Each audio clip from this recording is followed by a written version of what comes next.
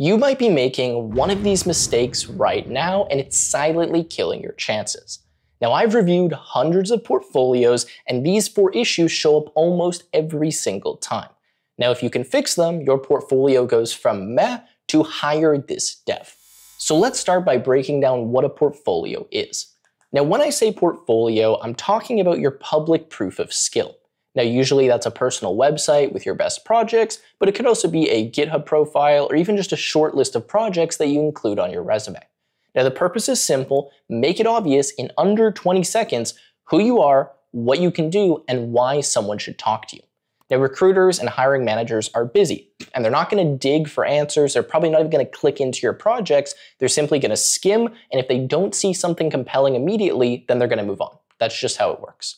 Now, that's also why it's always better to have between 1 to 3 really good portfolio projects rather than having 10 half-assed ones. Good projects are ones that people will pay attention to. They're not going to read through a list of 10, 20, or 30 projects. They just want to look at the best ones. So throughout the rest of the video, I'm going to go over the 4 mistakes that most developers make in their portfolio, so stick around. But first, before we get into that content, I want to take a moment to thank today's sponsor, Boot.Dev. Now, this is an online learning platform designed specifically for backend development, and it approaches learning in a way that's far more interactive than the usual video-based courses. Rather than having you sit through hours of lectures, Boot.Dev puts you straight into hands-on coding. You'll work directly in your browser, building real projects while learning backend fundamentals like APIs, databases, and server-side logic using Python and Go. Now, what makes it stand out is the way it borrows from game design. You'll progress through levels, unlock new content, and keep your momentum up as you go. Now, the platform is filled with exercises and practical challenges, so you'll end up writing a lot of code, which is exactly how you improve as a developer. Now, all of the core content is free to access, and if you decide to commit to the annual plan, you can use the code TechWithTim to get 25% off your first year. I've been through the content myself, and it's honestly surprisingly addictive, so make sure you check it out. So with that said, let's get into the first mistake. Now, that is that there is no wow factor. The first thing that a recruiter is going to notice is your list of projects. And if they're generic, if it's another to-do app, a weather app, or an algorithm visualizer, then they're gone before they even scroll. Now, you need at least one project on your resume that makes them stop and say, oh, that's actually interesting. This doesn't mean you need to reinvent the wheel or invent something groundbreaking. You can take a common project and just give it a twist. For example, instead of building a plain CRUD to-do app, you can build an AI-powered meal planner that generates shopping lists or recipes. Or instead of a stock price tracker, make one that uses sentiment analysis from news articles. The functionality might be similar to something that you'd build in a tutorial, but the presentation and the context is what's going to make this stand out. So you need to force a pattern interrupt in the reader's brain. So that's where they're actually going to stop to read everything you wrote, because it's not the same thing that they've seen millions of times again. Now, quick tip here, any project that has real users always gets attention, so if possible, aim to get other people using your project.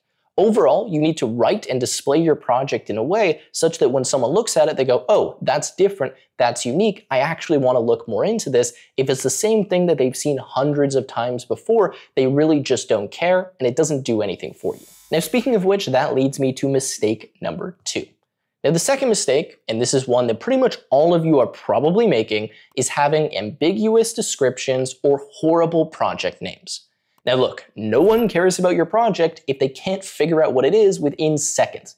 If your project is called My Final Year Project, or Cool App, or To-Do App, or AI App, you've already lost them, right? Your project name should clearly explain what it is and why it matters. If you say React Dashboard, that tells me nothing. But if you say e-commerce sales dashboard for real-time order tracking, that gives me a reason to actually click or to read further and see what it's about. Now, the same goes for the descriptions of your project. Keep them to 1 or 2 sentences that explain what it does, what tech stack you used, and what the overall outcome was. For example, you could say a Flask and PostgreSQL web app that tracks gym workouts and suggests new exercises using OpenAI's API. Now, that's enough to make someone curious without overwhelming them with data. So what you need to do is cut out the random names and always use a few word descriptive text. A project that I used to have on my resume, for example, was AI plays Flappy Bird with an evolutionary algorithm. Now, it's not what I would name the app if I was going to put it on the App Store, but it's something that's easy for people to understand and allows recruiters to know what the project is actually about. So in short here, don't use random, ambiguous names, and make sure your description is short and to the point while displaying what you actually built, the tech stack you used, and why it was impressive. So now we move on to mistake number 3, which is having no role targeting. Now, your portfolio should tell a story about the type of developer that you are. If you're applying for backend roles, then the first thing in your portfolio shouldn't be a random front-end clone that you made 2 years ago. Now, I see this all the time, right? Portfolios with an ML model, a WordPress blog, a Python game, a React mobile app, all in the same list. Now, that doesn't make you look versatile, it just makes you look unfocused.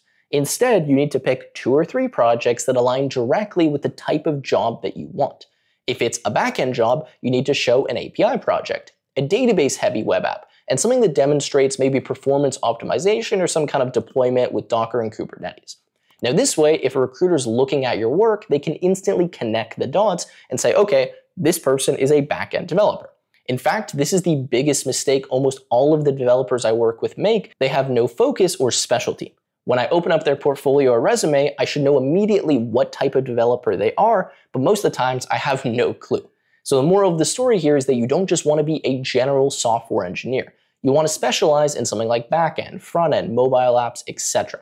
And this is something I focus on a lot in my Dev Launch program, and we've seen a lot of success tailoring people to specific roles. So when you're creating your portfolio, or at least picking the projects you want to put on your resume, make sure you pick the ones that speak to the type of role that you're applying to.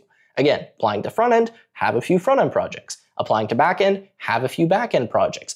Don't throw random projects on your resume that aren't related to your role type, because that's just not going to help you out. And like I said, it doesn't make you seem versatile, it just makes it seem like you didn't have another good backend project to put there. Now we move on to mistake number 4, which is that your portfolio just looks amateur.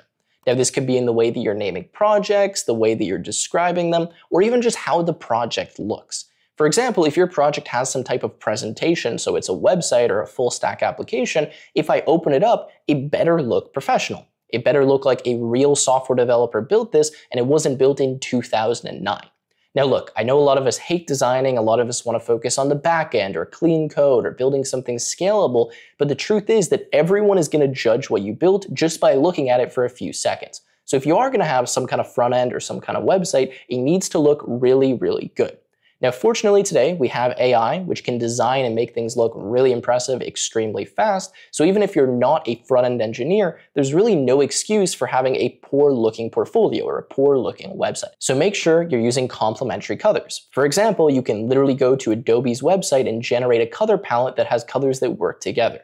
Make sure you're using a modern font, make sure spacing is consistent, make sure it's mobile responsive. All of these things are just best practices that you need to have in your portfolio projects because again, God forbid anyone does actually look at it, it cannot look amateur. I cannot tell you the number of times that someone tells me they have a portfolio website and then I click it and it just looks like it was made out of a random tutorial, right? It looks like you just learned HTML and CSS. Don't put that there. It's going to do more damage than it is good. It needs to look really, really nice. After all, you had infinite time to build this portfolio project, so there's no excuse for it looking amateur. I would just say overall, any project you have, ask yourself, is this what a professional software engineer would build and would deliver on a job? If it's not, then you need to do a better job making it seem more professional. Okay, so those are the 4 mistakes, and I guarantee that you're making at least one of them. These are minor. These are not rocket science. I'm sure a lot of you already know about these mistakes, but you need to actually put the effort in to fix them. And just to quickly recap here, number 1, you need to have some wow factor. Number 2, you need to give this a good name that is descriptive and actually makes sense. Number 3, you need to target a specific role. And number 4, you need to make sure this doesn't look amateur. If you implement these few mistakes, your portfolio is going to look significantly better, and it may actually be the reason you end up getting called in for an interview. Anyways, that's all I had for this video. If you guys want more information on this topic, then definitely let me know in the comments down below. I look forward to seeing you in another video.